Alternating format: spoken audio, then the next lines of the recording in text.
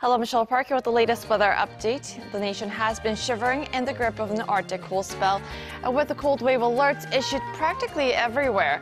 So make sure to cover up well so you don't get any frostbites. Expect similar mornings tomorrow, with Seoul waking up to minus 16 degrees Celsius and Daegu and Busan begins the day at minus 13 and minus 9 degrees. The afternoon is sunny but still freezing, with Seoul at minus 8 degrees, while Gwangju and Busan hits minus 3 and 0 degrees.